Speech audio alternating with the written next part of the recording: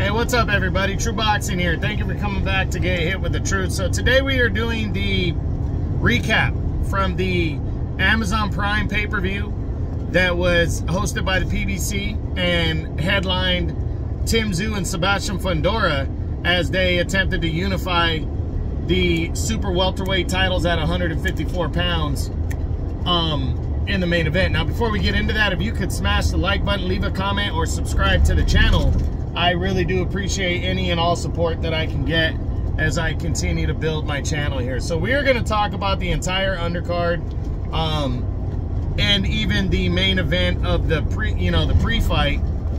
Elijah Garcia got knocked out of the he had to pull out of the fight last minute. He was supposed to fight Kyron Davis. He had to pull out. Hopefully that fight can still go through moving forward.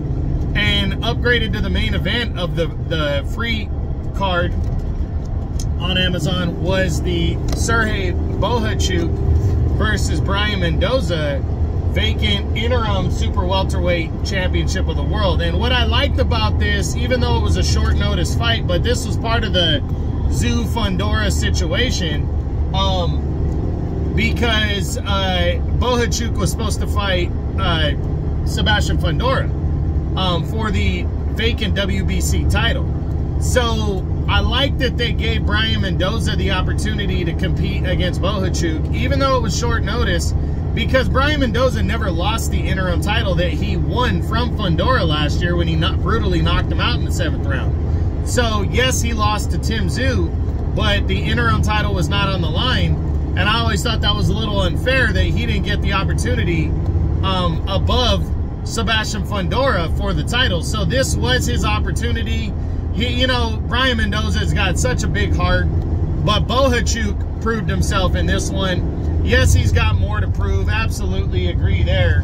But he proved that he belongs in the conversation as he dominated Brian Mendoza over 12 one-sided rounds and became the WBC's interim champion now. So might be a while before he gets his shot. And he's definitely going to get a what's next video heading into, or moving forward.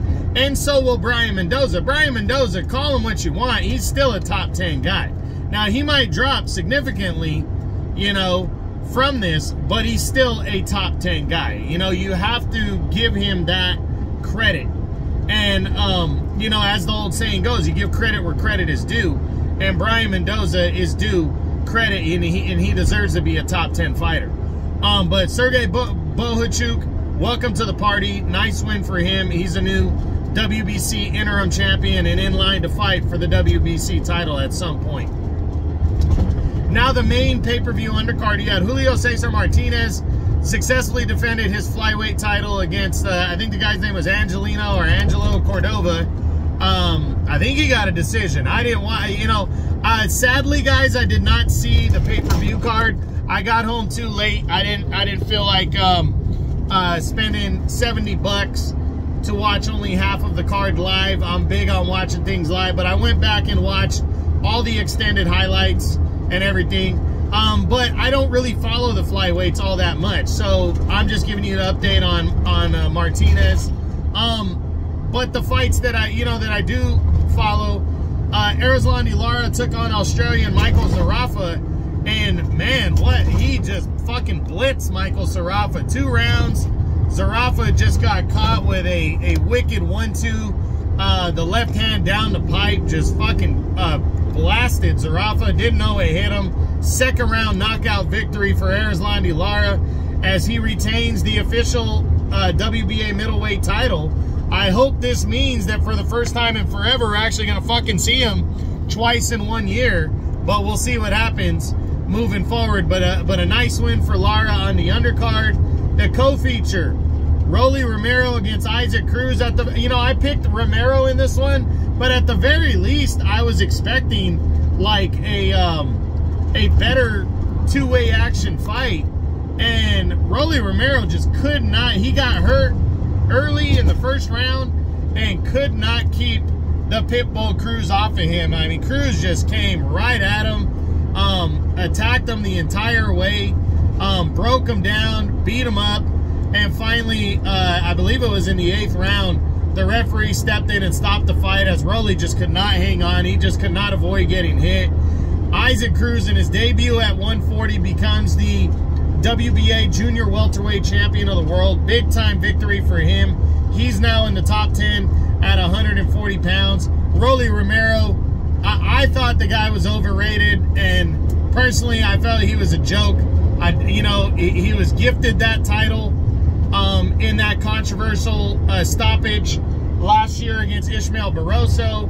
He some kind of medical thing caused him to avoid the mandatory obligation of fighting O'Hara Davies. Then Barroso goes and destroys Davies, and Rolly Romero still avoids him by going and fighting, avoiding his mandatory obligation, and took on a smaller Isaac Cruz, and Isaac Cruz absolutely destroys him and dominates him over 8 rounds. Rolly Romero will not get a what's next video.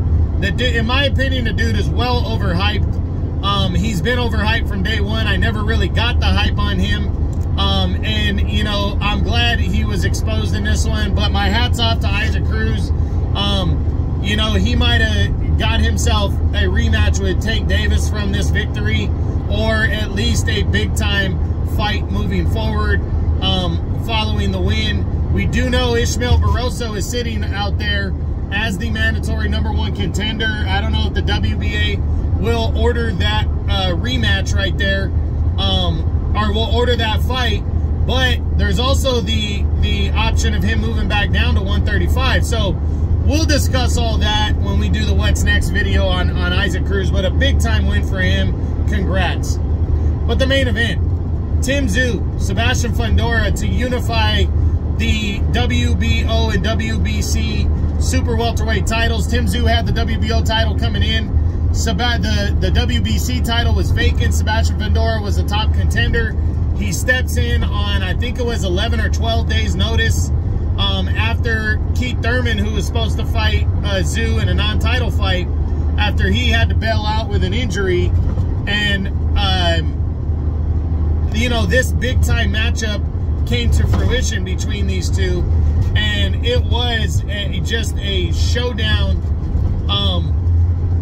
And you don't expect these things. Tszyu had busted. He basically broke Sebastian Fundora's nose in the first 2 rounds, and then an elbow landed on the top of Tszyu's head that opened a bad cut that bled all into his face the rest of the fight.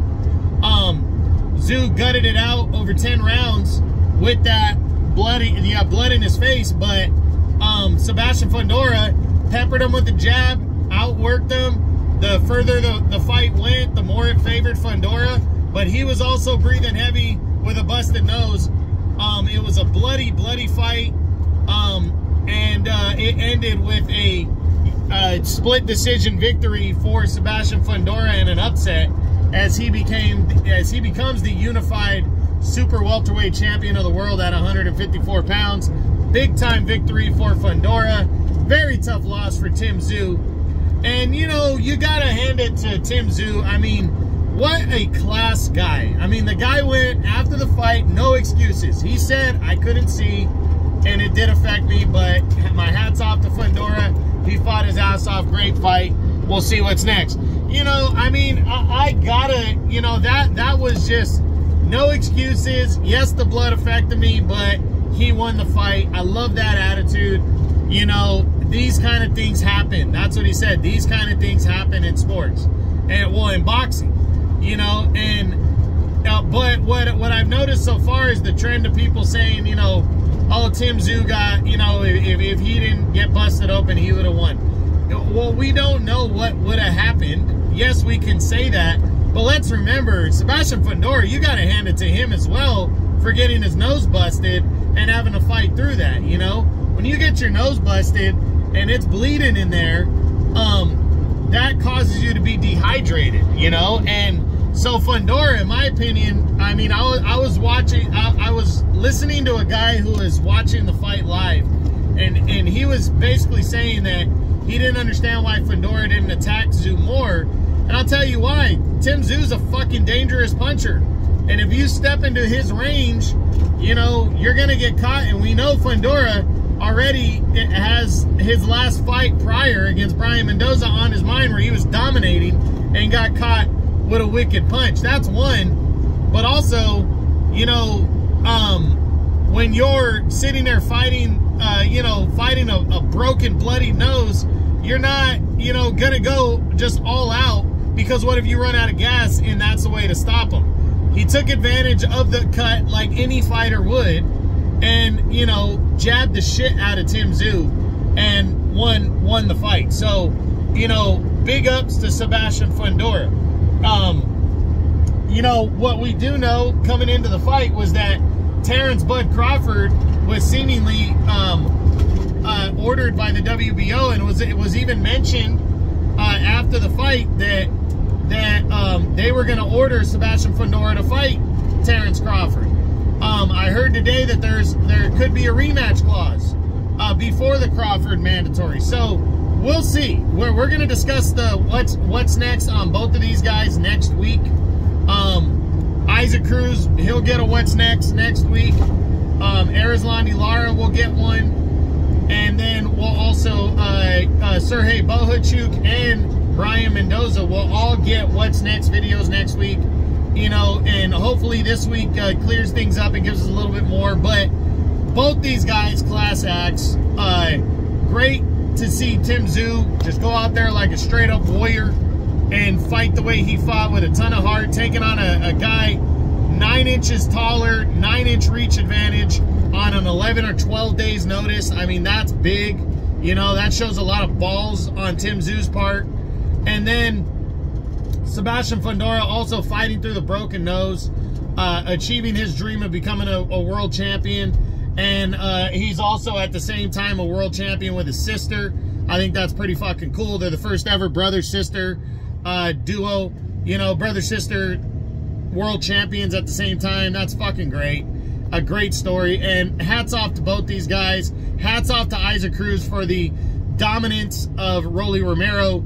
And, you know, big ups to Erislandy Lara for a big win. And also big ups to Sergey Bohachuk, and a lot of heart shown by Brian Mendoza taking that fight on short notice. So that's it. That's what I got. That's the Tszyu versus Fundora Amazon Prime pay-per-view recap. I hope you enjoyed the video. If you did, smash the like button, leave a comment, or subscribe to the channel. I appreciate any and all support. This is True Boxing. You've been hit with the truth.